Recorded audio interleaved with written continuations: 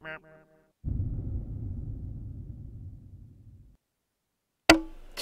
hello everybody, my name is Kubla. I'm bringing you guys Video Replay Cast number 48, and this one is actually not necessarily, I guess technically not a Video Replay Cast. I kind of cheated a little bit, went on top of Reddit, and just went into one of the casted pages and just said, hey, I'm just going to pick a random game here and just cast it. So, I'm doing the casted thing, but this is going to be going under my random pubcast, or not random pubcast, Video Replay Cast. Jesus, I'm all over the place.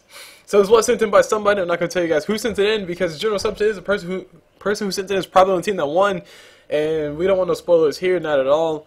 And yeah, I don't know what to expect. I mean, I know what to expect, but I don't actually know what to expect because I don't know, anything can happen. Like I said, it was sent into the Reddit casted page, and that doesn't mean that the person sent in is probably on the team that won. That just means that that it was an interesting game, or so they thought. And you know, another trend that I've seen. Actually, I'll talk about the trend at the end. We're jumping ourselves to a captain's mode, so we will be seeing a whole bunch of bans and picks, and that'll be pretty fun. So I can comment on those, make some intelligent statements like Lifestealer, standard ban. I mean, what else is there to say outside of that? Lifestealer is really nice inside of a tri-lane, according to one of my references before, or one of my friends from before, from the SECS. But pretty much Lifestealer in a tri-lane is painful even after the nerfs, which I thought the nerfs would have dealt with the whole entire tri-lane situation, but apparently he's still OP inside tri-lane. Moon on Tree and Protector, he's banned out. He basically gives the person who picked him up just an incredible early game. It makes it super hard for people to dive on him like an Axe or like, well, nobody picks Axe really, but it just makes it hard for people to dive on him like a Night Stalker. I guess Night Stalker, he dives too. So having a Tree and Protector banned out, that basically just means that they're not going to have as crazy of a good start as they would have had otherwise. But I'm actually beginning to see Tree and Protector more and more first banned or first picked or second banned or second picked, and it's actually starting to become one of those common things. He's slowly but surely replacing the Darkseer, who's been replaced a long time ago. But we do see Nick Assassin banned. Nick Assassin, he's just annoying as crap. He basically, once he hits level 6, your supports are no longer safe, and sometimes even your carries are no longer safe. Like, if there's an Anti-Mage on the side just farming away, and he has like a Battle Fury and that's about it, Nick Assassin can just show up, nuke him down, and then run away, laughing as he collects the gold. We see a Coddle ban as well on the side of the Dire. And I'm not sure if these guys have any teams or anything, but if they did, they will say the team names there. So I'm just gonna call them Dire and Radiant because that makes it a little bit easier. And I'm also gonna try to call these guys by their name as opposed to calling them by hero. But I can't make any promises, guys, because you guys already know I'm bad at that. But for the sake of the person who sent it in, I will try my hardest to call you guys by the name as opposed to just by the hero. And we got a Batrider first pickup. Batrider 70% turn rate slow. That is like one of the most ridiculous things in the entire game. That's the only source of it, and there's no way to speed up your turn rates. The only thing I could think of would be a surge from Darkseer, and that's basically because it just makes you move faster overall. So maybe that helps out with your turn rate too, but probably doesn't. It probably doesn't. I'm pretty sure if somebody got surged and they had to turn around with the sticky napalm on top of them, then they'll like be turning slow as crap and then they move fast as crap on the other side of it. So yeah, Batrider first pickup. Nothing bad about a Batrider first pickup. It really doesn't reveal much of anything. It just lets people know, hey, this is Batrider, and he's going to do bad things to you if you guys let him get his room to farm. With Batrider, all he really needs is Tranquil Boots and a Blink Dagger, and a 4-staff, preferably a 4-staff afterwards. But Tranquil Boots and a Blink Dagger, he can still do quite a bit of work. And oh look, there's a Darkseer. I totally just talked about him. And oh, that's another interesting thing. The Batrider was not banned out. Typically, you see Batrider almost always banned out in the first 4 bans. But he made it through somehow, so he will be getting played inside this game. And like I said, it doesn't really reveal what the Dire decide to do or want to do. It just basically gives the Radiant an extremely good, solid person to pretty much disable the carry or find somebody for a quick pick off here or there, or to just give him a solid mid if they decide to put him mid. But you can put Batrider inside the jungle, which you do commonly see. He just goes into the jungle, just farms 2 camps with Flamebreak or Firefly. And we got a Gyrocopter pickup. Gyrocopter, another one of those standard pickups that you see almost every single match, and it's starting to become a very, very sad thing to me personally, but he's a really solid carry because of Flat Cannon. I mean, late game Flat Cannon is ridiculous. It basically kills all your supports in like 5 hits if he has that much damage, sometimes even 2 hits. I've been 2-shotted before by a Flat Cannon. It's not fun. But in my defense, we were extremely underfed, and I was playing the Venomary, so come on guys, what do you expect? And there's a Rubick pickup on the side of the Radiant. They basically just trying to shoo away all the Magnus pickups or Enigma pickup or any big pickup like that to just basically get in the team fight. Although that said, in the past 2 weeks, I guess to say in the past 2 weeks, I have seen quite a huge reduction in the amount of people who pick Magnus at all. Like, Magnus is completely ignored, and I honestly can't think of why that would be. I mean, I honestly thought his skewer nerf would have made him much less picked, but he was still first pick for quite a while, but he's finally starting to hit lose his stride. Anyway, as far as the rest of the bans we see here, we see a Naga Siren ban, we see a Queen of Pain ban. Naga a little bit weird. Yeah, really weird. Maybe these guys are doing their homework. Maybe these guys looked up on the enemy team and said, hey, this person plays a lot of Naga. But Naga just, in a tri lane, like, just in general, in a tri lane, Naga can set up some pretty sexy free kills, just throws a net, have a Lashak stun to follow up, or have a Rubick throw a telekinesis, or have a Lina throw a lightning strike array. And that's pretty much a dead person, no matter who they are, especially if it's a carry. It's going to set them back a lot. So, just gonna shoot her out the pool, and also Naga's ulti does really help engage and disengage fights pretty effectively, but it can backfire. But let's not focus on that. Let's focus on the good things, guys. And we got a Wisp ban, or IO as everybody's starting to call it, but I still say Wisp because Wisp is awesome. It's more letters, so more letters obviously equal awesome. So apparently Gyrocopter has the best name on this map so far because he has more letters. Anywho, but a Wisp ban, Wisp just basically gives the ability to have a global strat, which is always a scary thing to deal with. Basically what that means is that, like say Anti-Mage is on the side, on the Radiant side, just farming away in the top lane and nobody's around, then suddenly a Wisp can relocate it with a CK or a Tiny or a Finn, and then they should probably get TP in as well, and they can just basically destroy the crap out of Anti-Mage before he's able to actually react to it. Or if he didn't expect it, of course. But having a global presence is actually really nasty thing to deal with. It can be countered pretty easy just by making sure Wisp doesn't get to that level 6, but that's much easier said than done. Anti-Mage is the last ban out in this phase for the Radiant. They don't want to face him. I can't think of, I mean, maybe they're going to be going for Clockwerk. Clockwerk does struggle quite a bit versus Anti-Mage because he basically throws out the power cogs, and then Anti-Mage throws out all his stuff, and Clockwerk can't run. So maybe they're deciding to go for a Clockwerk. Maybe they're going to be going for something else. I'm not too sure. I can't think of anything else outside of the fact that Anti-Mage does do quite a bit of damage if he is played as a mid. But they have a Batrider on the, or sorry, no. Yeah, never mind. What am I talking about? Guys, I'm honestly drunk. I don't know what I'm talking about anymore.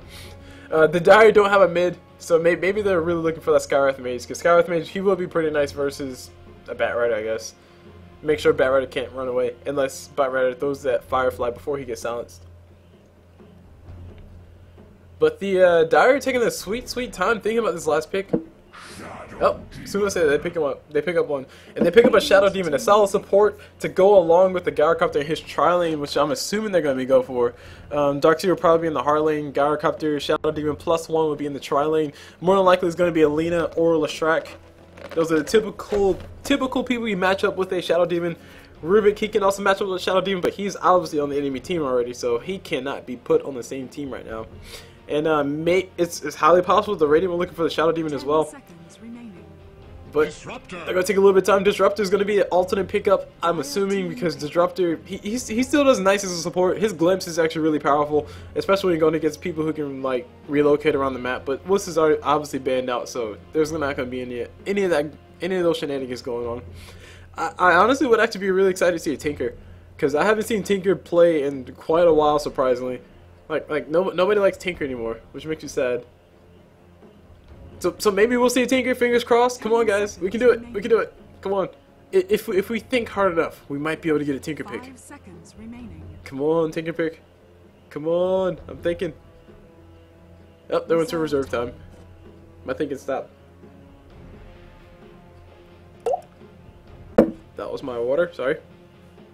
This is actually bad because I'm almost out of water and we're only through the captain's mode. We're not even finished with the Captain's mode. Oh boy, this might be a long cast, guys.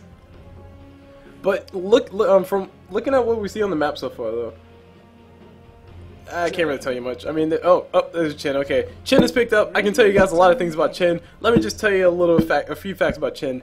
Basically, Chen can get a few powerful creeps and just push the crap out of a tower, and that's a really strong pushing ability. Darkseid, he can also help out with that with the iron shells on top of all the creeps that he's killing in the backside. The only counter push that the Radiant have at this point is a well, Thunderclap. You can kind of count that, but Rubick with his zap, and that's really about it.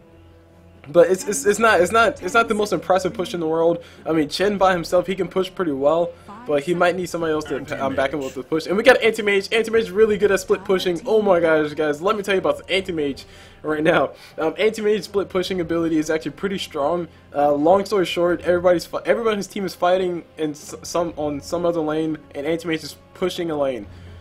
And by pushing a lane, I mean he's just farming like he typically wants to do. So he's killing two birds with one stone.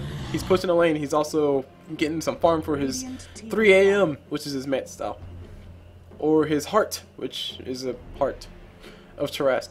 OD is going to be a ban now on the side of the Dire. They don't want to face him in the mid, and that's actually a really interesting thing to see, because that could be very telling. They might want to go for a Puck. Puck does struggle quite a bit versus an OD, because OD just basically makes sure she has no mana to cast her abilities, and Puck's abilities do cost quite a bit of mana.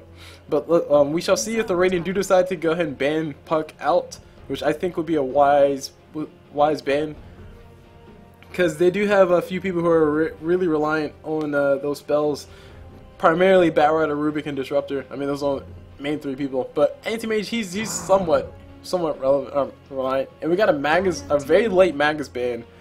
Like I was saying before, guys, pretty much nobody cares about Magus anymore, which makes me sad, because Magus is still pretty powerful, but I guess they did something that broke him. And we got a Bloodseeker pickup. Holy crap! What is this? What is with these Bloodseeker pickups? I think I recently saw another Bloodseeker pickup that did quite well. If I'm not mistaken. No, actually he did bad. He was getting harassed the crap out of him mid, but that's neither here nor there. That's a different game. Spoilers for whatever the game that was. You guys don't know which one that was, though, unless you go watch all my other videos, which I highly recommend. But I'm really interested to see what the Dire do decide to do with their lanes. They more likely they're going to send a Bloodseeker mid and Chen into the jungle. Shadow Demon and Gyrocopter will be down bottom, and so Darkseid will be up top. So it'll be technically a tri-lane down bottom, but Chen will be in the jungle. Or sorry, tri-lane top. They'll send the tri-lane top. But it'll technically be a tri-lane top, but Chen will be in the jungle. And they could do some quite interesting things with that, but there's an Anti-Mage. It's hard to lock down an Anti-Mage. They might be able to pick up a Disruptor and a Rubick a few times, but I can't really see much. Actually, no, I can. I can see quite a bit of bad things happening to the Radiant side up top with that tri-lane that's pending for them. Basically, if a Sator can get in position to actually get a stun down, then he can pretty much stop the Rubick from throwing a telekinesis, or stop Disruptor from throwing out his abilities. And once that happens, that's pretty much a free kill with a Soul Catcher plus a Rocket Barrage. But we still have to wait for that last pick, because they could potentially send Anti-Mage to the suicide lane and have another person in the tri-lane with the supports, which is not too far-fetched of an idea, guys. But we got 22 seconds left up on the timer. These guys are taking a sweet time picking up the last pick. Who are they gonna pick is a big question. Come on, you guys can do it. Pick a Meepo, I dare you. Nobody picks Meepo. Makes me sad. And there's a Clockwerk. Totally called it before, guys, but they banned out the Skywrath Mage because Skywrath Mage does well versus Clockwerk. Like I said, Clockwerk throws out the battery, or throws out the cogs, and Skywrath Mage just kills them inside of it. So nice little preemptive move right there. Also, OD does well versus they didn't ban OD. Never mind. Yeah, Skywrath Mage does all around well versus Clockwerk. Silence plus Clockwerk's cogs used against them, and it's just painful things to deal with. Prepare for battle. So because the game is starting on up, let me go ahead and do introductions. Why is it stuck on that? There we go. Let me go ahead and do introductions. Start off with the Radiant size on this Anti-Mage. We have is he 7 slotted? No, he's only 3. He's only 4 slotted, guys. Sad days. We have Getsu on that Anti-Mage. He's going straight up carry. As you guys can see, he has that Culling Blade and that Stout Shield. Moving on to this Rubick, we see Namiator on him. On this Clockwerk, we see DDO or Dido. I don't know. Moving on to Disruptor, we see Static with a 4 for the A on that Disruptor. Moving over mid to this Batrider, we see Sadness. That is obviously an emote, guys. That's a card thing. I don't know which one that is, but makes you sad to know that I don't know what it is. And that pretty much rounds out the entire rating side. Moving over to the dire side, starting off with this Gyrocopter, we see Raise. Oh, jeez. Okay. We shall call him Rizza. We'll call him Rizza. We see Rizza on that Gyrocopter. That's actually bringing back memories for me. Moving over to the Shadow Demon, we'll call him Heart. Ace of Hearts and Ace of Clubs. That is what that stands for. On that Shadow Demon. On this Chen, we see Mana DMSJ on that Chen. Moving over to mid on this Darkseer. These guys did actually go for mid Darkseer. Cool. We see Hagrit or Hargrit on the Darkseer. And last but not least, down bottom on this Bloodseeker, which is the one I'm actually really interested to see what he does, because if he does well, this game might just might go good for him. We see 1 bone on him, and he has 9 tangos. This guy does not want to be moved out of his lane. He knows he's going to be facing a tri lane. He's in a suicide lane. He's going to be in a lot of trouble if these guys do get a quick telekinesis off him. Because basically a telekinesis into a... Well, okay, never mind. Not much to really follow up. I was going to say a telekinesis into a glimpse could end the life of a Bloodseeker, but, I mean, glimpse doesn't really stun you or anything. It just pulls you back to where you were, and if... Well... If Bloodseeker didn't really get moved from that far, then I'll probably help him out a little bit more, because that's how Kinesis did move him a little bit. Anyway, as far as the lane comp goes, you guys see a tri-lane down bottom, Anti-Mage, Disruptor, and Rubick hanging out down bottom. Moving over to the dire side on down bottom, we have 1 bone on that Bloodseeker just hanging out down here, trying to collect whatever XP he can. He has 1 point in his Bloodbath early up.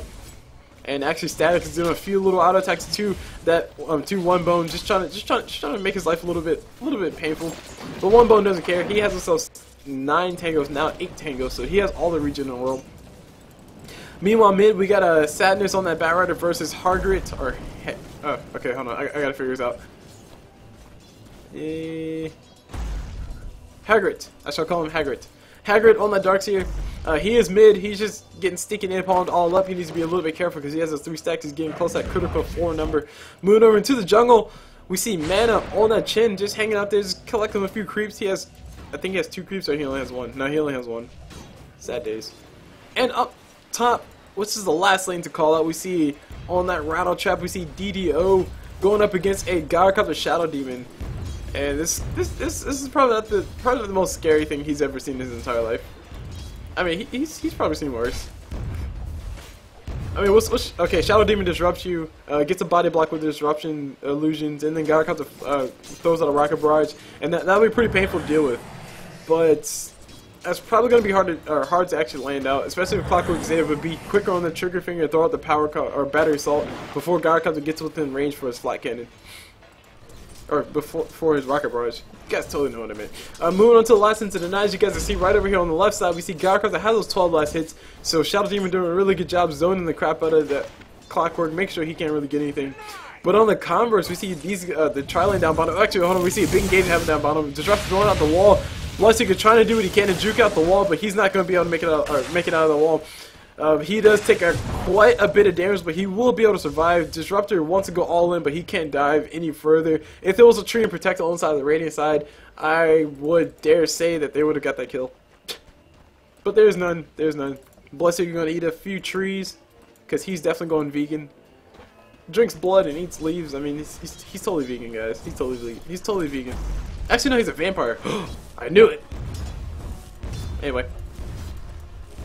On this mid lane, we see 5 stacks. There you go, 5 stacks on these creeps. So these creeps do take, or will be taking quite a bit of damage once Batrider attacks them. You see right there, all their HP gone. There's a lot of HP gone just from 6 stacks. So that can happen to just Darkseer, which is the scariest thing about it. So if he gets 6 stacks on top of him, if he gets 4 stacks on top of him, he might be in a little bit of trouble. As far as the damage coming up from Batrider. So Darkseer did throw a celebratory iron shell right on top of his own head. I'm not too sure for what reason, but he threw one there. Why not? And Batrider got 5 stacks of that sticky napalm on top of Darkseer. Darkseer can surge away if things do get a little bit too hairy, and that's 6 stacks right there. Batrider might be looking to go in pretty soon. He's probably trying to wait for enough mana for both his Flame Break and his Firefly. He doesn't necessarily need both. Darkseer gonna go ahead and back away. He doesn't want to be here anymore. He has 8 stacks of sticky napalm. This is like 2 auto attacks. He's pretty much going to be going down. Meanwhile, down bottom we got Bloodseeker doing quite a bit of damage on top of Rubick. I think Rubick was trying to be a little bit aggressive, but Bloodseeker was able to come out on top of all that. And we see Darkseer 10 stacks of sticky napalm. Will Batrider be able to finish off the kills? No. The sticky napalm stacks do wear out. Darkseer does surge down bottom, and he will be able to cut off his Batrider. His surge will be back in a few more seconds. There's a vacuum thrown by Darkseer. Batrider will be able to catch up to it, but Darkseer might be able to get the kill on top of his courier. Courier delivers the bottle, and yeah, Batrider is going to be able to make it alive. He has a regen room, he pops his Firefly, and Darkseer does a little bit of damage, so Batrider's not regening anymore. And now Darkseer's instantly, the shoe's on the other foot. Darkseer's in a little bit of trouble. He has surge in another few seconds, and Batrider's not level 6 yet, so he can't really do much as far as his ulti goes. Darkseer's going to go ahead and run through the fire, but he's not going to make it through the fire. Static on that Disruptor, able to finish him off.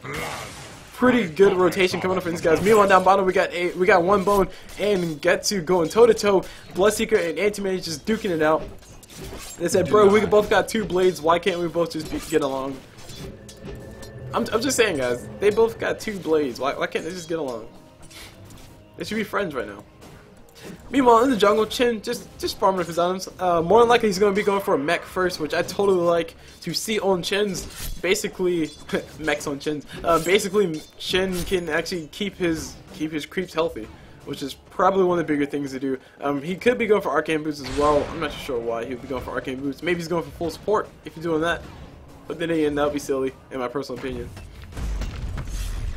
Darkseer throwing a few on shells, trying to push his creep wave back. I honestly think this mid Darkseer is not the most terrible idea in the world, but potentially. Well, okay. The question is, who else could they send besides Darkseer? And Batrider is probably not Batrider. Bloodseeker is probably the one. Hold that thought. We got Darkseer getting caught us out of a ulti from Batrider. Batrider doing all the damage in the world. Darkseer trying to do what he can to make sure Batrider takes a little bit more damage than he needs to, and Batrider doesn't really care. And you guys just saw right there, Batrider got, what was that, 5 sticky napalm stacks right on top of Darkseer, and 2 auto attacks plus a few Fireflies, plus his ulti, of course. His ulti does do a little bit of damage, if I'm not mistaken. Nope, it does no damage. I am mistaken. Holy crap. That's pretty much between Firefly and between auto attacks. Darkseer lost his life. And, I mean, that was primarily auto attack damage. Coming out from that sticky napalm. Meanwhile, we got a rotation coming in from Shadow Demon, just placing a few wards right on around the map. Down bottom, the tri lane is still looking pretty healthy as far as the levels go. Disruptor's level 5 versus Bloodseeker's level 5, so these guys are doing really well in this bottom lane. Having a tri lane on par, and possibly doing better than you as a solo person is not always the best thing in the world, because what that basically means is that they're having more XP than you, because they're splitting the XP 3 ways and you're splitting it 1 way, and they're on par with you. That means you're behind. So Bloodseeker not having the most fun in the world. Clockwerk on the other hand, he's almost level 6. Bloodseeker, he's almost level 6 too. So suicide solo to suicide solo, these guys are pretty much on par with one another. But as far as the persons are going against, they are quite behind. Clockwerk not so much as Bloodseeker though. And there's a flare thrown up by Clockwerk, trying to see if he can catch anybody, trying to see if he can give a little bit of vision. Does give a little bit of vision, and Bloodseeker's gonna be getting hit with that flare. A lot of damage, 120 damage. One more flare and his life will be gone. He has a magic wand, but he has no charge on. Meanwhile, meanwhile in mid we got Batrider trying to be as aggressive as possible. He has himself down bottom. We got a kill. Disruptor dove in, threw out a thunderclapper on top of him. Anti-Mage came in for the kill potentially, but Disruptor said, no bro, I'm gonna kill him for you first. And it was just a simple thunderclap, that's all it was. Dire's bottom tower is under attack. Double damage. Oh boy, double damage Shadow Demon. He might be able to do some stuff now. We shall see, said the blind man. Darkseer surges himself up so he can try to catch something around the corner. Anti-Mage is taking a little bit of damage from that Disruptor, or from that Shadow Demon. Hitting for was at 128, if I'm not mistaken, which is actually quite a bit. Of course, as before armor reductions. But Shadow Demon might, actually, I was about to say Shadow Demon might want to be a little bit careful. But Bloodseeker's here. Bloodseeker almost has a level 6, and Bloodseeker level 6 versus Anti-Mage pretty much makes Anti-Mage's life not as fun as he wanted it to be. Because if Anti-Mage blinks away, I don't think he'll be able to blink far enough to actually make sure that his the Rapture doesn't do any damage. You have to like travel 2,000 and something distance before it actually doesn't do damage anymore. So we got Disruptor being a little bit aggressive. We got Rubick coming around the backside. Beautiful wraparound gank coming up from these guys. Disruptor throws out the disruption on top of Anti-Mage, who is hit with the ulti coming up from Bloodseeker. He doesn't really care anymore. Actually, he needs to start caring. Bloodseeker can officially move faster. He can actually turn around. So he might be able to. Nope. Clockwerk throws out. Clockwerk throws out a flare, but the flare misses somehow. Oh, never mind. They're on the same team. Totally missed that, guys. Whoops. Mess up on that. But yeah, Anti-Mage, Clockwerk on the same team. Not enough damage. But if they were on opposite teams, actually, speaking of which, up top we got Clockwerk getting caught out by the Gyrocopter. Like I said before, if Clockwerk can pop his cogs, if he's quick on the trigger finger, he might be able to get away from that. Meanwhile, down bottom, we got more action happening around the block. We got Shadow Demon on the wrong side of the river once again. He did already go down once. Anti-Mage is going to pick up the kill, and Rubick's going to be able to pick up this kill. Bloodseeker trying to do what he can to get the kill. If he was able to get that kill, he might be able to survive long enough. And Anti-Mage saying, thank you for the damage boost, bro. And that is a level 1 silence, that's a 30% increase in all the damage. So 30% of 76 is not a whole lot, but it was enough to kill Bloodseeker before Bloodseeker could kill the Anti-Mage. Meanwhile, we got Clockwerk getting a beautiful cog around Gyrocopter. The Gyrocopter trying to do all the damage in one. Clockwerk, I think he grappled a creep. That's probably not who he wanted, and he will actually be going down to the Gyrocopter. Sad days. Sad days indeed, guys. Gyrocopter is still alive, able to hold on to his life. Basically, the Ogre Club was the difference between his death and his life, and he's actually going to go ahead and throw a celebratory ulti to kill his creeps and push the crap out of his lane as much as he possibly can. One thing to note in that engagement is that Clockwerk, like I said, I think he got his rappel off on a creep. If that one went on a Gyrocopter, he might have been able to actually finish him off, because his rappel would have done a decent amount of damage. I mean, not all the damage in the world. 100 damage, that's like, what, 75 damage after reductions? So 75 damage might have been the difference between Clockwerk staying alive and Gyrocopter dying, or what just happened. Those darn creeps all up in the way. Meanwhile, Shadow Demon throws out a Disruptor on top of Anti-Mage. That's only level 1 Disruptor. Anti-Mage 3 stacks of that 3 stacks of that Shadow Poison. He has no points inside of his mana shield, spell shield, so he's not actually getting protected from any of that. So he needs to be a little bit careful from getting too many stacks on top of that. And as far as the items go, let me go ahead and take a look at the items really fast so you guys can see this. Oh, Anti-Mage. Anti-Mage is building himself what looks to be a battle failure. So it's, by the looks of it, this will be a... I'm going to go ahead and call it a 20 to 25 minute battle failure. He's a little bit ways away from that. He didn't decide to build his full power treads up, and he hasn't necessarily been getting fed kills per se. So his gold is not exponentially high as you would see sometimes in some of those pro games that we all like to talk about all the time.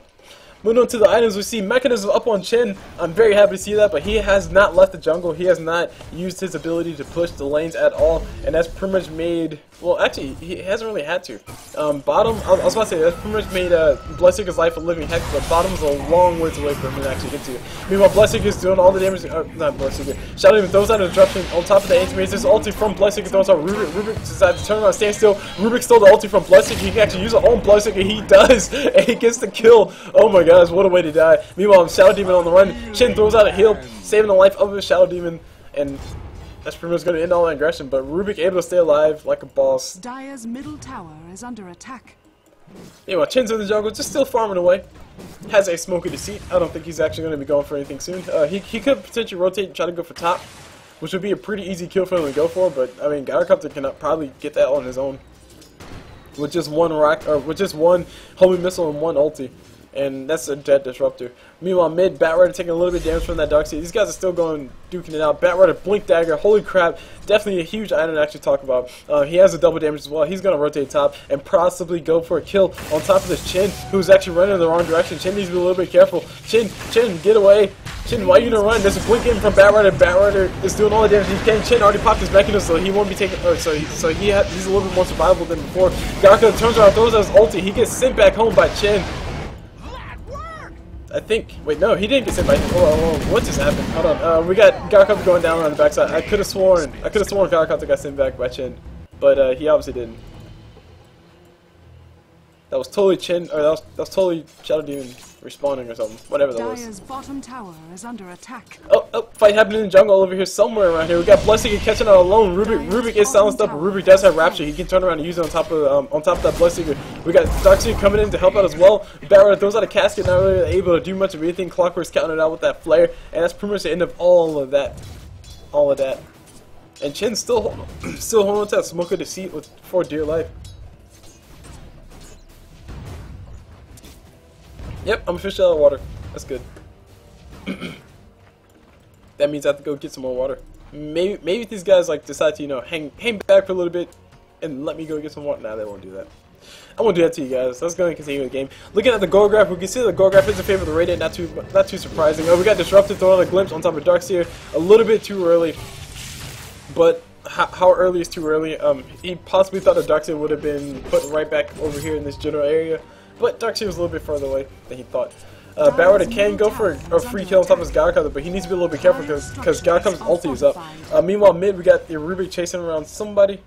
Just trying to see what we can get. Chen coming from the backside, does a crap ton of damage to Anti-Mage, who has no points in Spell Shield. He's trying to build his Battle Fury. Meanwhile, up top, we got Gyrocopter going down to the Batrider.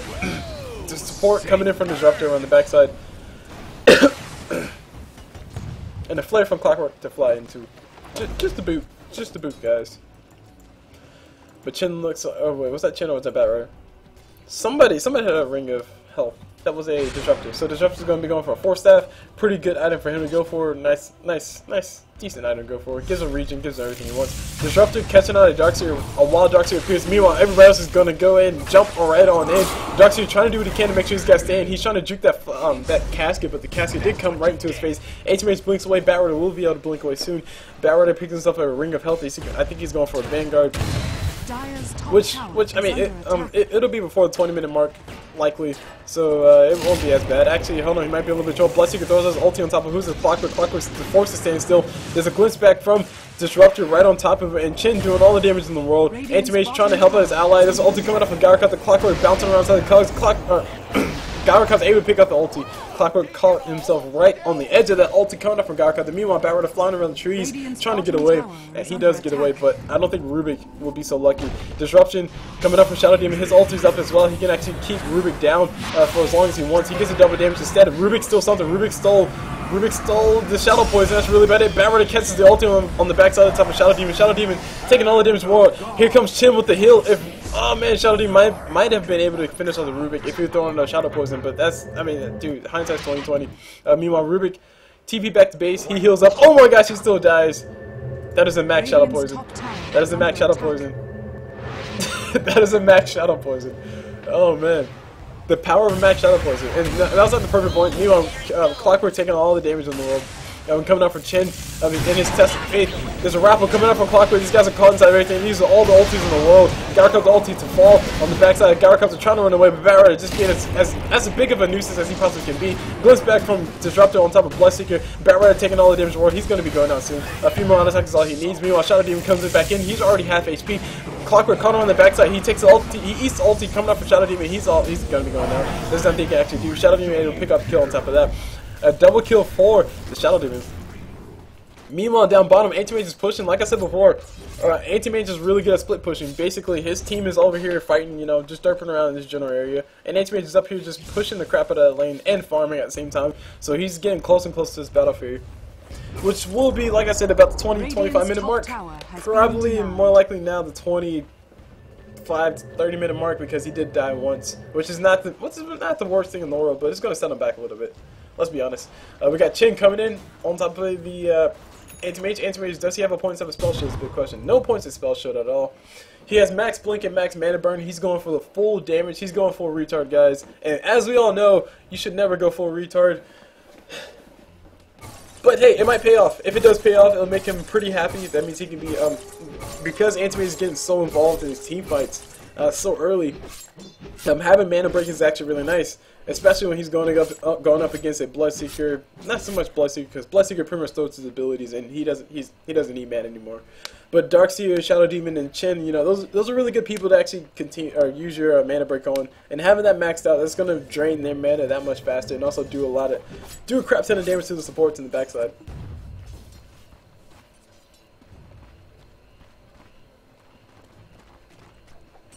Oh, Gyrocopter's here.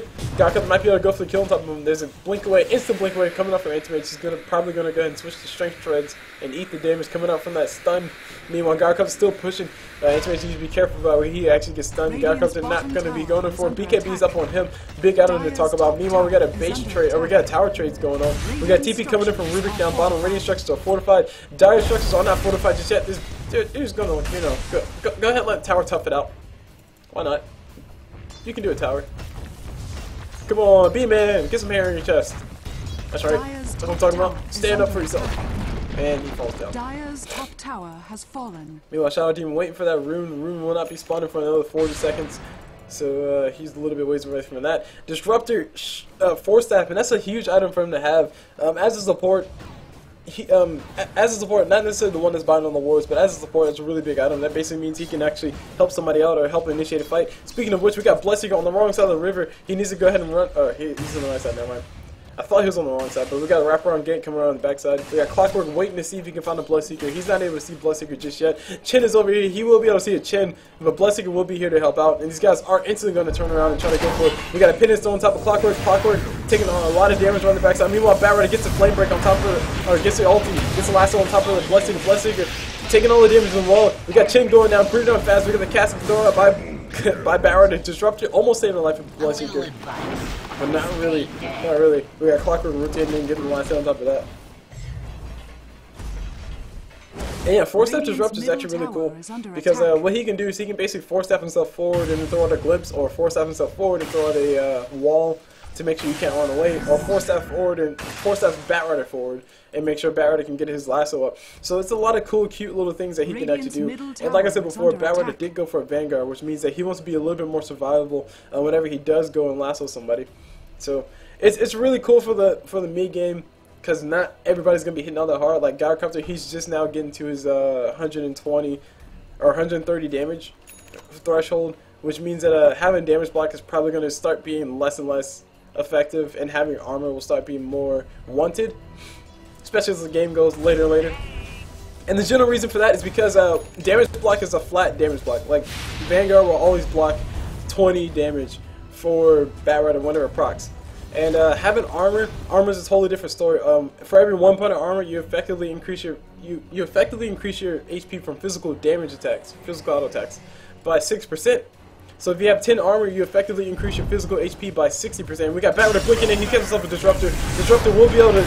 no, he will not be able to. He's silenced up right now. He's in a lot of trouble. He's going to be going down on the backside. We got Chen throwing out the heal. The heal is really late. And we got a glimpse coming up from Disruptor. Put him right back into his spot. Telekinesis from Rubick. Ulti coming up from Gyrocopter. There's the ulti to fly from Bloodseeker. Batrider caught him around the backside. Meanwhile, Rubick going to be going down on the backside for some apparent reason. We got Chen trying to do all he can. He's trying to do what he can, but it's not going to be enough. Disruptor able to get a double kill on top of that. Dark Seer wall going out the most random spot I can. Wow, that was a really bad spot. Dark Seer just going to go ahead and throw an Iron Shell on top of Batrider. Say, here's a new hat, go away. And Clockwerk will be going down around the backside. But Bloodseeker is caught inside the cogs. He's actually going to be able to make it out. Thanks to that, and Anti-Mage might want to go ahead and blink away. And he will blink away. He got silenced up by the Bloodseeker. Bloodseeker just making sure Anti-Mage can't really blink in and do all the damage in the world. But he actually does smell blood right now. I think he smells blood on top of whoever that was that just died. Dire's middle tower is under attack. He still smells blood. It is maxed out, so whoever's below half HP, who was that? I don't know who that was, but whoever that was, they were taking all the damage. They were just basically making sure that Bloodseeker could actually see him. And Battlefield is up on Anti-Mage. That is a 22-minute Battlefield. We got the ulti from Bloodseeker thrown on top of Anti-Mage. Anti-Mage is a little bit trouble. We got the ulti thrown from Batrider on top of that Bloodseeker. Make sure Bloodseeker can't really run away. Anti-Mage tried to blink away, like I said before. He couldn't blink far enough, but he actually took all the damage in the wall. Chen throwing out his mechanism. His heal's not really throwing out. Rubick throwing out a Bloodseeker ulti on top of that Chen, and Chen a little bit trouble. Blood Ray throwing out on top of Disruptor. Disruptor doing all the damage in the world. Clockwerk raffles in, throws on the cogs as well, and Darkseid is going to go ahead and run away. He's sprinting as fast as he possibly can. Meanwhile, we got Disruption thrown on top of Batrider. Make sure Batrider can't catch you by 4-step forward on top of Rubick. Rubick telekinesis, the Shadow Demon right on back into the toilet, and Shadow Demon will be going out once again. My Jesus, guys. These guys do not want to end the fight. They want to keep fighting. And like I said before, Bloodseeker versus Anti-Mage. It's a really interesting matchup because Anti-Mage can technically get away from Bloodseeker, but he can't blink far enough to make sure that Rapture doesn't do enough damage. Like I can actually look at the numbers really fast, but Actually, no, I will. I will. So let me go ahead and alt-tab and break everything and let OBS crash while I'm recording.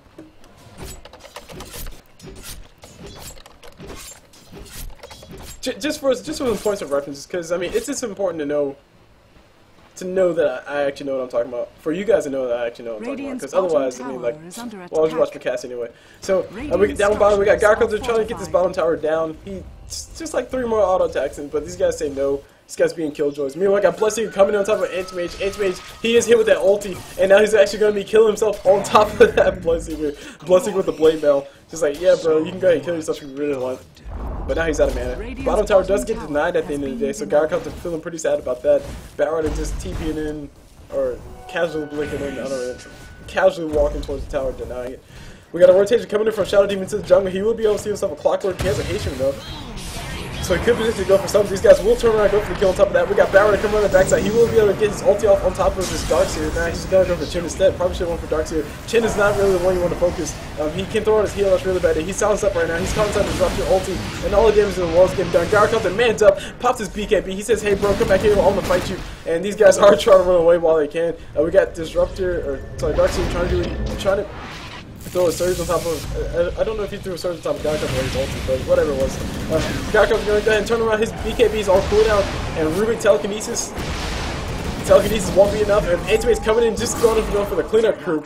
Anti-Mage just saying, I hope you guys bought a mop, because I'm about to clean up on this place. And he pretty much just did that. Just, you know, showing up casually after he died from Bloodseeker, just killing everything he can.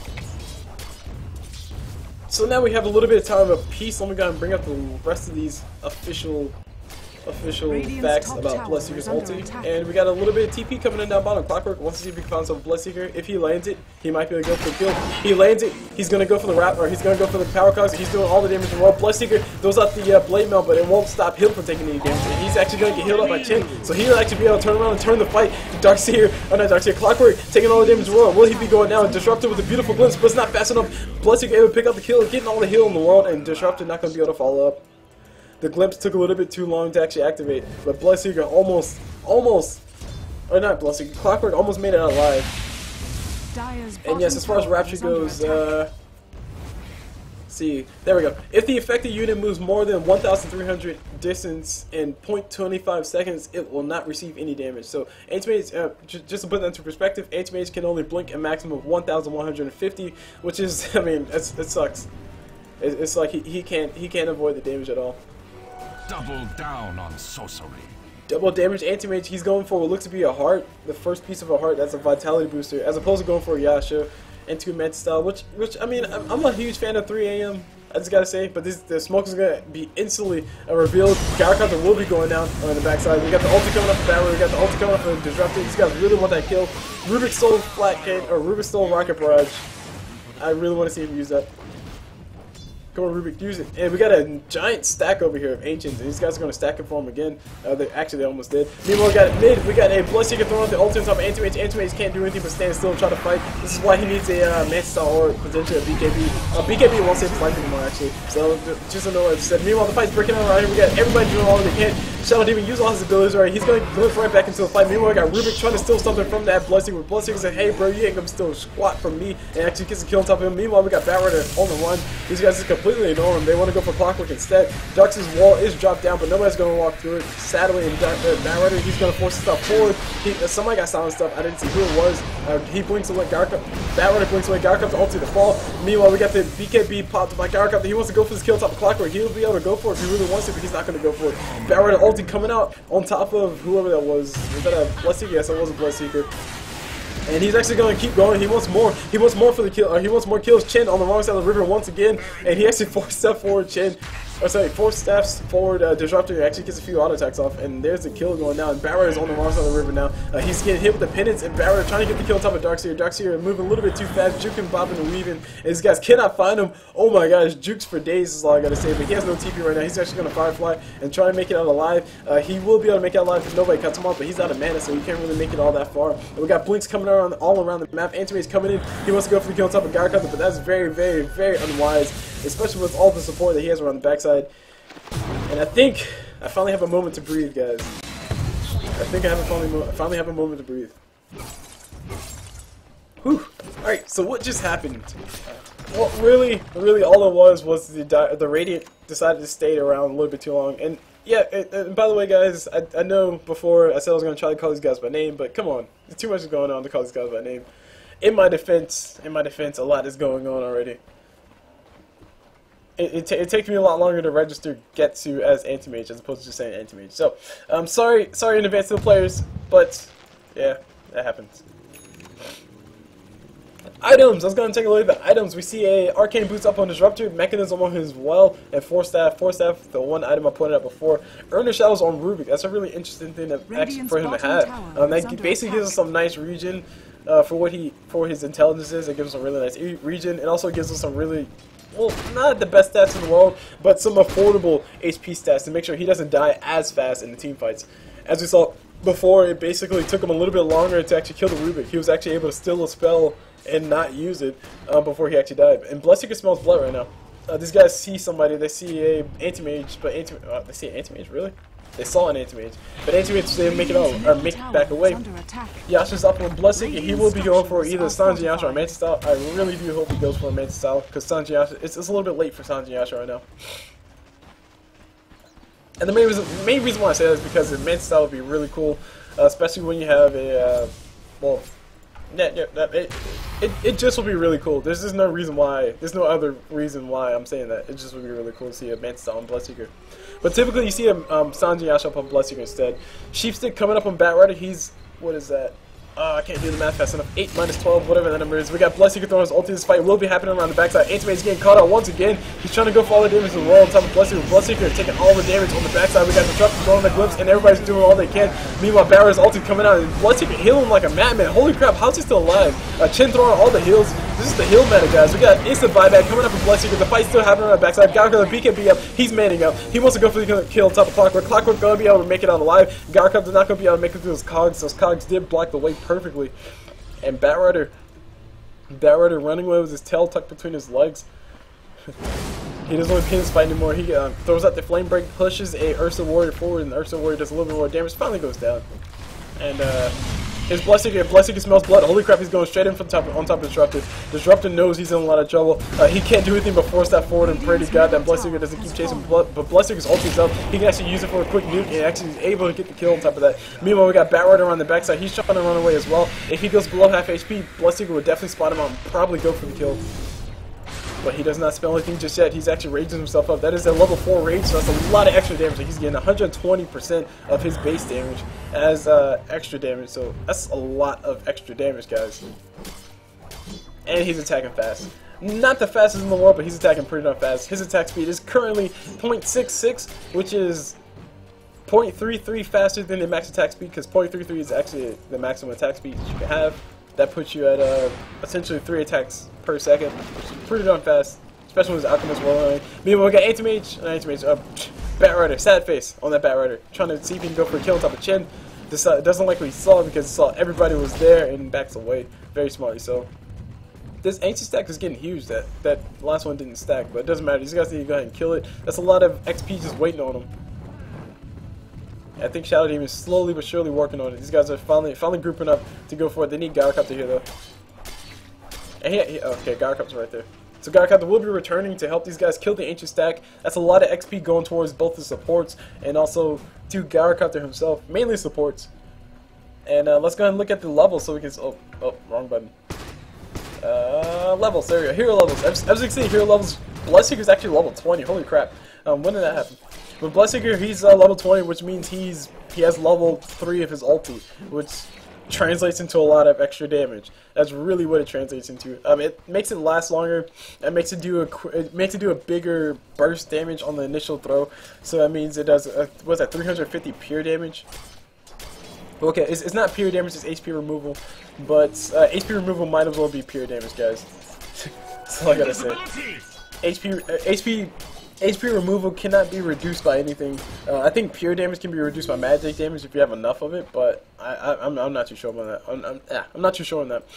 Disruptor is invisible right now. He's trying to scout out everything, trying to let these guys know who's where. There's nobody with a Shadow Blade, so nobody really knows, or nobody really cares if there's a Impious person. We got the fight breaking out around the backside. We got Clockwerk throwing a battery assault right on top of Bloodseeker. Bloodseeker doesn't really care. He throws off the ulti on top of him. He's trying to throw the ulti on top of Clockwerk, but he's not going to be able to get it. He's actually on the run right now. He is silenced up by Rubick. Rubick, really nice play on top of that. Meanwhile, we got people down on the backside. Darkseid did go down. We got a Shadow Demon trying to run away. He gets grappled by... He got grappled by Clockwerk, and Clockwerk just finished him off. Meanwhile, Gyrocopter manning up, trying to go for the kill, and mega kill for Batrider. Holy crap. Anti-Mage is really trying to see if he can go for a kill. He blinks forward, and he won't be able to actually go for a Gyrocopter a little bit too far away. He can actually throw on his ulti and potentially slow somebody and make them take a little bit more damage, but that's really about it. Because these guys did dive pretty darn hard for all those kills. So as far as the state of the game goes, we can always tell those by, we can always tell that by the gold graph. The gold graph shows that the Radiant do have a gold lead, which means that they have slightly better items, if not significantly better items. Moving over to the Radiant side, or moving on to the XP graph, we see the Radiant is a little bit ahead of XP graph. As I always say about the XP graph is relatively irrelevant. Yeah, relatively irrelevant because the longer the game goes on, the closer converges to 0. But it's still a really nice indicator where everybody is right now. Is at this point in time. As you can see, the Dire were starting to get a little bit more of advantage, but then it just started spiking right back up towards the Radiant, mainly because of that team fight that they just had. That's really the only team fight. Oh man, I hear Batrider ulti. Batrider ulti happening on the backside. We got a big team fight. Disruptor on his ulti, on his wall, and a lot of damage getting done to the support. Support's both of them dying right on the backside. Actually, he's technically support right now. Gyrocopter getting turned into a piggy. He's going to be going down. A lot of damage getting done to him. And Chen trying to do what he can. He got glimpsed back, so he needs to go ahead and take his blessings and run away. Disruptor trying to do what he can. Chen trying to micro his creeps the best as good, but these guys did catch up. Rubick throwing telekinesis, and Chen taking all the damage. Gyrocopter buys back, TP's in, he wants to go for the damage, and Bloodseeker's here. These guys can go for it. Gyrocopter ult again thrown down, everybody's standing inside of it. There's a flat cannon coming from Gyrocopter. Rubick stole the flat cannon. No, he stole called on. Holy crap, a big spell for him actually still that can make sure Gyrocopter can't keep up with these guys. And Disruptor throws out the glimpse on top of the Bloodseeker. But Anti-Mage still dies at the end of the day because he tried to blink away. Meanwhile, Batrider getting chased by a Bloodseeker. There's no way he can actually run. Bloodseeker gets turned into a piggy, but that piggy can still smell blood. And Batrider's in a lot of trouble. Look how fast he's moving. Holy crap. That is max attack speed, guys. That's max move speed, guys. That is max move speed based off of him smelling blood, a Yasha, and some power trades. And he's going to be able to catch up to his Batrider pretty darn fast. Calls come out from Clockwerk. There's a blatant mouth thrown out by Bloodseeker. There's a glimpse thrown from Disruptor, actually saving the life of Bloodseeker. Bloodseeker would have died otherwise. Gyrocopter coming on the backside, trying to cover the back of Bloodseeker, make sure he can actually get out alive. And mission successful. Mission Black Hole down successful. Gyrocopter backs away. And so ends a very exciting, yet another very exciting chapter of Radiant versus Dire. These guys are basically fighting over the river. That's what they're really doing. And Agon sets us up on Clockwerk, so that means some really cool things coming up from him. Hopefully, really cool hooks. We got Disruptor, Shadow Demon trying to use his illusion to tank up Roshan. You can do this, guys. A lot of people are under the misperception that your illusions will instantly die as soon as they come next to Roshan. But the way it actually works is if your illusions try to attack Roshan, then they die. But if you just stand your illusions right around this corner, right around that corner, then you can basically let Roshan wail on them all you want. So we got Roshan about to go down. Roshan does go down. Aegis gets picked up by Gyrocopter, and Gyrocopter gets surged away by Darkseer to make sure he can actually, make sure he won't die from any impending damage coming to him. Just basically wasting an Aegis essentially. So no MKB yet up on Gyrocopter. Makes me pretty sad. But he is building towards a Manta style, which makes me happy as well. He is going to be going for, come on, pick up the Demon Edge. Oh. He's going to be going for his Manta style first. He has a BKB. He can pretty much go for whatever he wants. And a heart itself on Anti-Mage. And honestly, I really don't think Anti-Mage needed to go for a heart. What he actually needs now is, or what he actually needed, was to just farm up his other items, which is just a Manta style and on a Manta style and then a heart, I guess. I mean, just at least get a Yasha. I mean, Yasha for a little bit more damage, because right now Anti-Mage's damage is not as impressive as Gyrocopter's damage, which is. Actually, no. They're both not impressive, in my personal opinion. As Bloodseeker's damage, heck yeah, let's call it like that. But no, Anti-Mage is only hitting for, what is that, 100 and... I can't do the math fast enough. 175 or something like that, and Bloodseeker's hitting for about the same.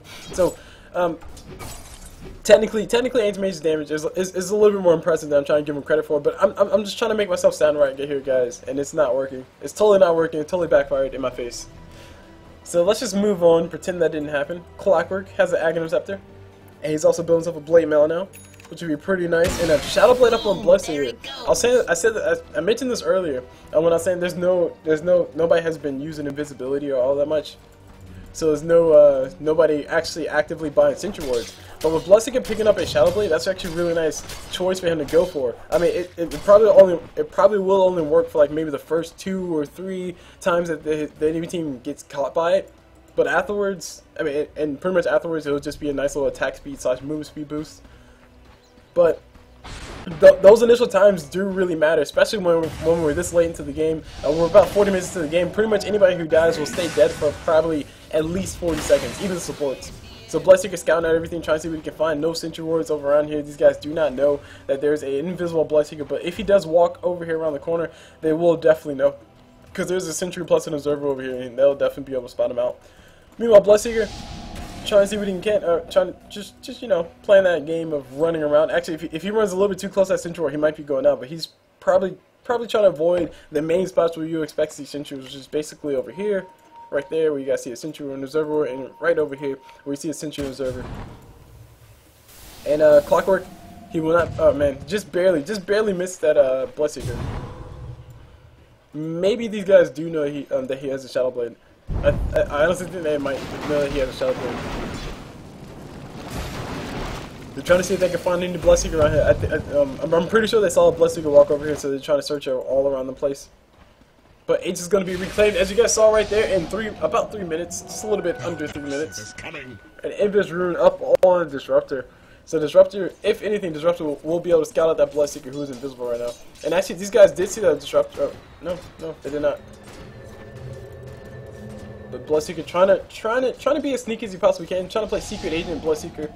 Trying to be a super secret spy, and we got these guys coming around the corner. Bloodseeker's here. He might be able to actually go in for a kill on top of straight up on top of somebody. Gyrocopter comes right in. He says, "Bro, I'm a man. I'm gonna go ahead and go for the quick kill on top of you and make sure you can't do anything." Clockwerk getting instant kill. Meanwhile, Rubick on the backside, he goes down as well. Ulti coming out from Batrider on top of that Duxie. Duxie's not gonna be able to do much of anything. He threw out his vacuum. I think that's all he really got to throw out. And we got all the damage in the world on top of Anti-Mage. He goes down as well. Instant buyback coming out from Rubick, and all the damage in the world come on top of Chen, but not enough damage. Not as much damage as I was giving him credit for.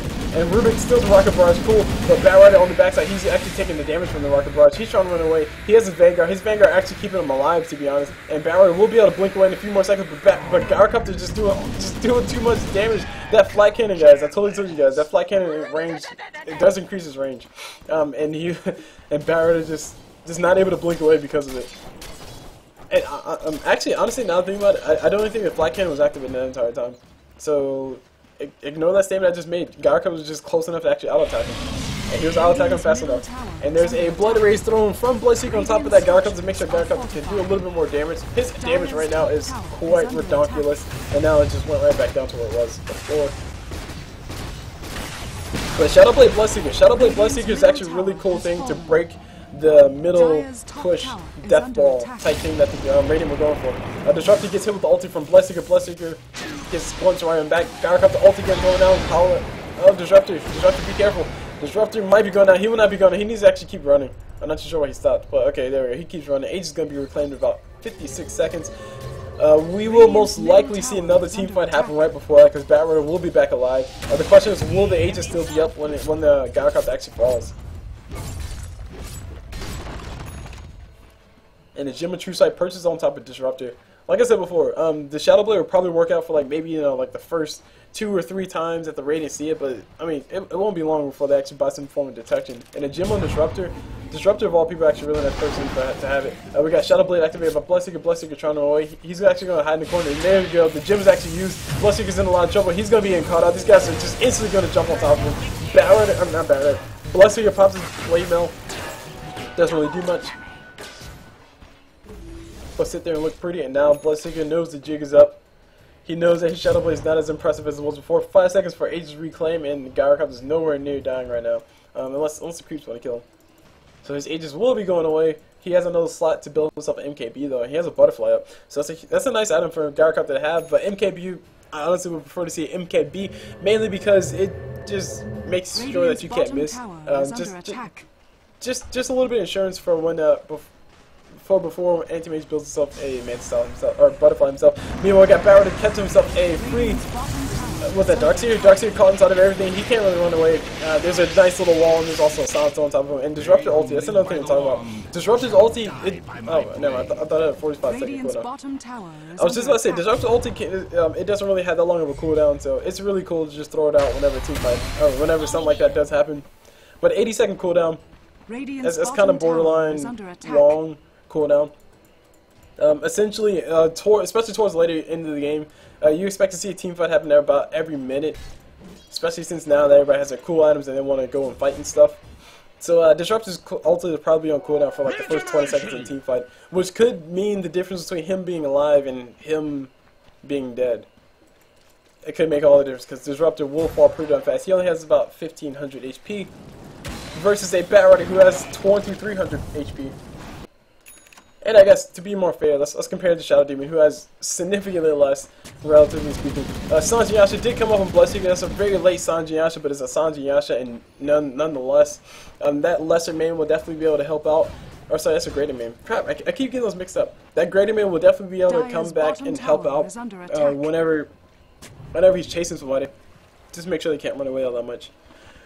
We could even potentially see Bloodseeker transition into a Mantis-style Heaven's Halberd, because that is something that you can most definitely do.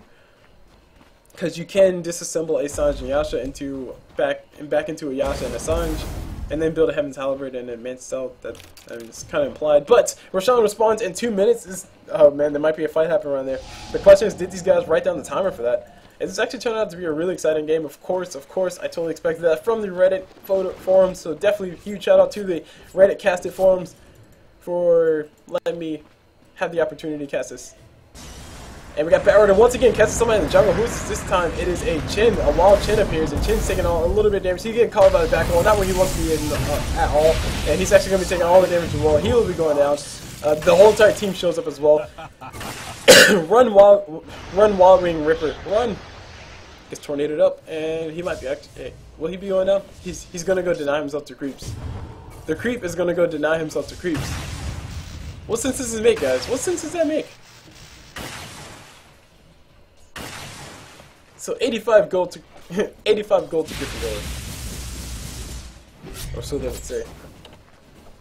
So big items coming up all around the map. As you guys see, there's a butterfly up on Gyrocopter, like I called before. Sanji Yasha and Bloodseeker. That's not necessarily a huge item, but it's an item nonetheless. And we got a little bit of skirmish happening over here.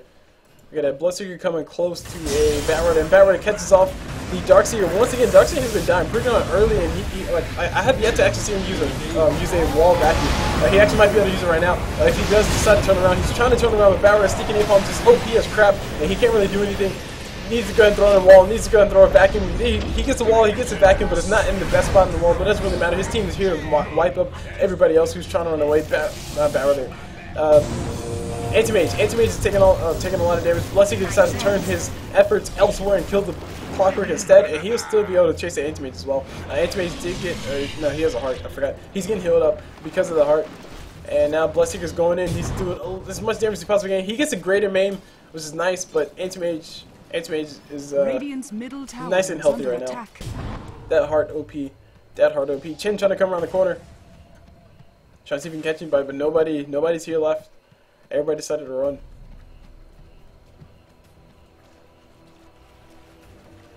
And Chen trying to build himself an Aghanim Scepter, which is pretty much a free global mechanism. That's all it is. And we finally got 3 AM. It took him 47 minutes to go 3 AM, but he did go 3 AM nonetheless. So it's finally 3 AM time, guys. Woohoo! Celebrate! So it's a heart, and it's a battle fairy, and there's a Mantis-style, and it's power charts upon Anti-Mage, so he's pretty much... He's 4 slotted. Actually he's 3 slotted. He needs boosted travels instead of power charts. But he also needs a butterfly, and he also needs a. Well, he doesn't need, but it'll be nice for him to have a butterfly, and it'll be really nice for him to have a. I don't know. What Anti-Mage build a Desolator? Or not Desolator. God, ignore me. Not Desolator. Daedalus. That's what I meant to say. They both start with D's, guys. Come on, give me a break. Give me a break, guys. And honestly, this is what Anti-Mage should have been doing a long time ago. Just basically blinking all over the jungle, killing everything for about 20 minutes, and then showing up to team fights. This Anti-Mage has been really focused, or sorry, Getsu on the Anti-Mage. He's really been focused on joining team fights. As you guys can see from his build, he maxes Blink and he maxes Mana Break, which tells me that he wants to be as aggressive as possible in these team fights. He wants to show up to the team fight, hit you 3 times, make sure you have no mana to do anything, and also kill you. Anyway, we got team fight breaking around the backside. We got the ulti coming from Batrider on top of Bloodseeker, make sure he can't really do anything. Bloodseeker is really tanky as crap. We got all the damage and more coming around the backside. Gyrocopter the ulti again. Everybody getting caught on Gyrocopter the ulti. Everybody trying to run. Rubick will be going down on the backside. Anti-Mage is going to be going down as well. And Darkseer actually surviving for once. Bloodseeker ulti getting thrown on the Clockwerk. Clockwerk will be going out. Wall from Disruptor thrown. And Bloodseeker, will he be able to catch up to the Shadow Demon? It's a big question.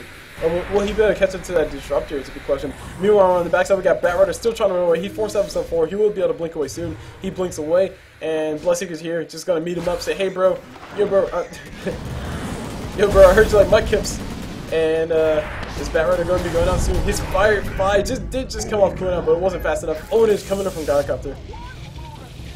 And Bloodseeker like a bloodhound, just making sure that Batrider had nowhere to run.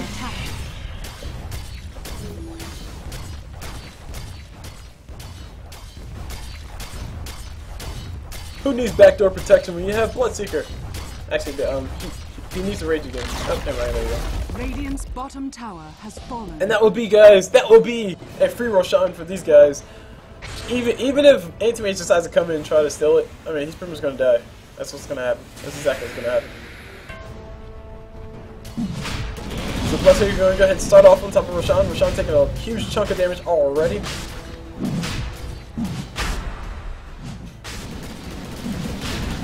Not much else to say about that. Clockwerk scouts it up. Excuse me, Clockwerk scouts it out, but won't be able to do much of anything. Disruptor has himself an ultimate orb. I'm really curious to see who he goes for. I think he's going to be going for a sheep stick, but he's not going to be able to have that anytime soon. I mean, that's going to take him a long time to get it. The ultimate orb is a really nice item for him to have, though, because it gives him stats. And look at the goal graph. The Dire have been extremely scrappy in this game, guys. I can say that much. You can at least say that much for them. And they're really in a really nice advantage right now, despite what the goal graph says. The XP graph tells you a little bit better tale of how the Dire is doing. They're doing, well, like I said, a little bit better. Even though the Radiant do have more hero kills, those are more in the early game. The Dire have been getting their hero kills in the later game, and they've also been getting kills on the important people, the people who are higher levels, like Anti-Mage or people like Rubick. Sorry, not Rubick. People like Batrider. And they're pretty much able to capitalize on the mistakes that anybody's making. And oh, this is a cool thing. This is a cool thing to point out. Chen's just building himself a Vladimir's Offering. So the question some people ask is like, why the heck would Chen build a Vladimir's Offering? He doesn't get lifesteal from it. And the reason for that is basically because if he gets a Vladimir's Offering, that means that Bloodseeker doesn't have to get one, and also makes his creeps, whatever creeps that he does pick up that are melee, that makes them a little bit more survivable. And on top of that, Vladimir's Offering is not just for lifesteal. Vladimir's Offering gives you a 15% increase in your just general damage, just 15% increase in bonus damage, or sorry, 15% bonus damage. So that basically means that Bloodseeker will hit for 15% more of 175 or 172, which is quite a bit, especially when you consider that everybody's getting that buff, including Chen himself and all his creeps. So that's a lot of extra damage. There you go. The Vladimir's Offering, or go on top of everybody. And and by the way, there's a Satar Conqueror, which increases everybody's damage. What's it, 30%? Or is it just 30? Oh no, it's just move speed. Never mind. Radiant structures If it was a wolf, oh man, Radiant structures are fortified for no apparent reason. These guys did not need to use that fortified. This ulti coming up from Batrider. I think that's going to go pull in Bloodseeker. Disrupting coming up from Shadow Demon on the backside, very nice. And there's the Shiva Scar coming from Batrider. A lot of damage getting done to Clockwerk. Clockwerk almost melting essentially, and Batrider trying to do what he can, but he's taking a lot of damage. Around the backside. He will be going out finally, and that's a triple kill coming out. And this is the Dire essentially winning the game, guys. That's the Dire essentially winning the game. Gyrocopter trying to do what he can. Will he be able to actually do anything? Oh, sorry. Will Anti-Mage be able to actually do anything to kill Gyrocopter? That's totally what I meant. That's totally what I meant, guys. And there's a right finger on Gyrocopter. Holy crap! I just realized that. He has ages though, so he doesn't care. GG, well played. Thrown out by Disruptor. GG, well played. Thrown all around. GG, well played indeed. That was extremely GG, well played. Pretty balanced for the most part. Radiant's Ancient is under attack. Very fun and challenging game, yes. And that's funny to see coming from Darkseer, because like Darkseer kept getting like picked off every single fight. But anyway, that was the end of the game. That was a very interesting game. Reddit did not disappoint on their first debut match that I've done in my series stuff. So shout out to Reddit, of course. Shout out to the Cassette forum, or I don't know, /r cat. I don't know how that works. I don't know how Reddit works. What's this internet you speak of? Anyway, so my name is Coolblue. I hope you guys enjoy the cast, and that's pretty much the end of this. Oh, and also, this cast was sent in, with air quotes, was sent in by the Rubick. So thank you, Namiator, for sending me this game. This is actually, he was actually on the losing team. Surprise, surprise. But thank you, Namiator, for sending this game. This game was most definitely interesting to watch. And I hope to cast some more Reddit games in the future. So anyway, if you guys like the cast, definitely likes, comments, subscribes, and all this fancy stuff. And I'll see you guys whenever.